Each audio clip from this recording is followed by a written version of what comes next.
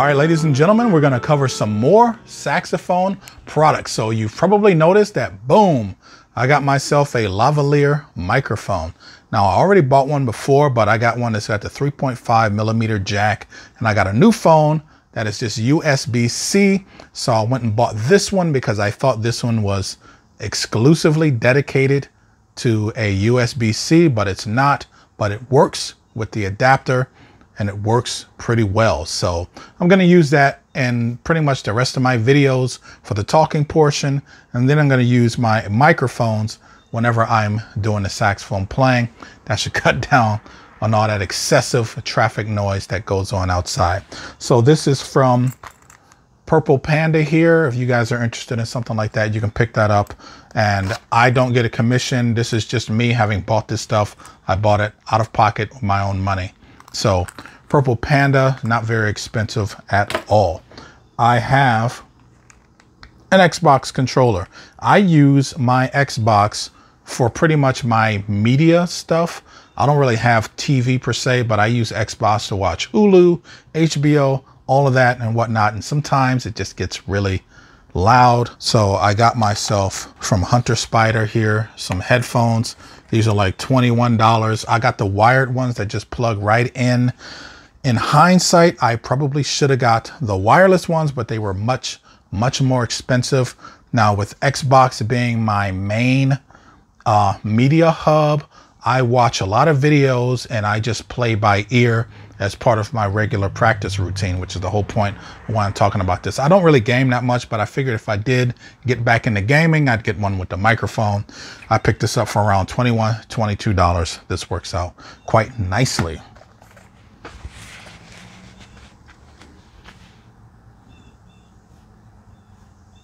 This looks like a do-rag or something like this, but this is actually a bell cover for your saxophone.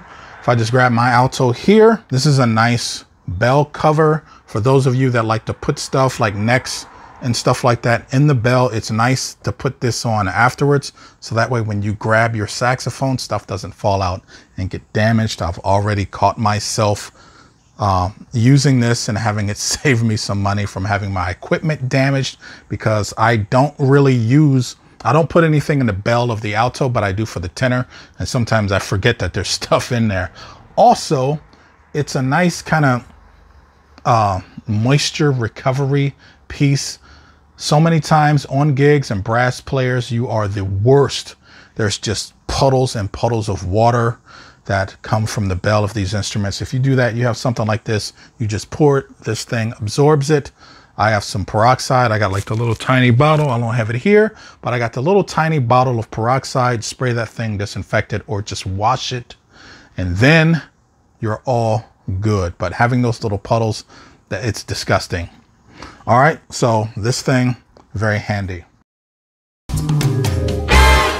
Also, it doesn't really mute the sound at all, except for the bell tones, but not really. So if you were to leave it on while you're playing, it doesn't really matter. It looks kind of cool also like that if you're playing, but at any rate, one thing that we as saxophone players should definitely never be without is sandpaper. Not just for your mouthpieces, but definitely for your reeds. I picked up this pack on Amazon.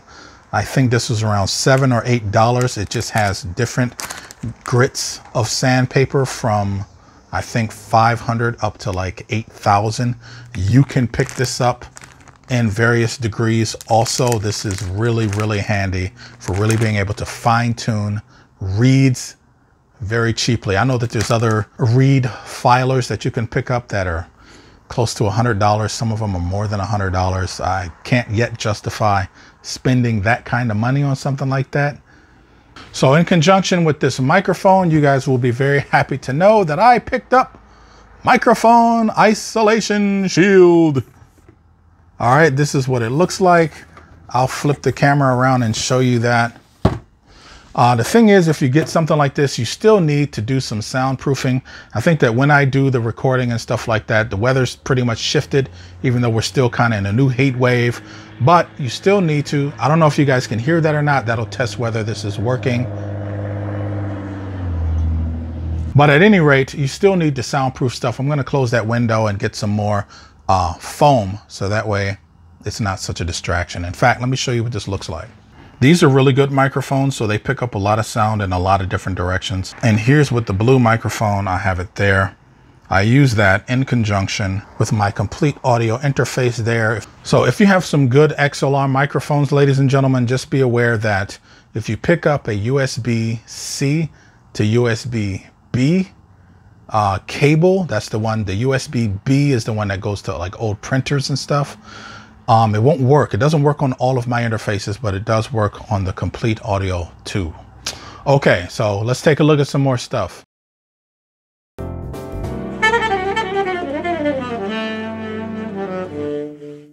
So here I got a music stand, ladies and gentlemen. So it has these clamps here to keep stuff down when it gets windy outside, but this thing it's not small or frail by any means, but it is very prone to blowing over if some wind catches this thing. So on the bottom, if you go to a hardware store, you can usually get some sandbag weights and weigh it down. So if I was using something like this, I most definitely would not use an electronic device, a smart device. Some people, they have the big like eye screens and stuff like that they put on stuff like this. I would not use that outside, only for inside recording or stuff like that. Something like this is very, very convenient.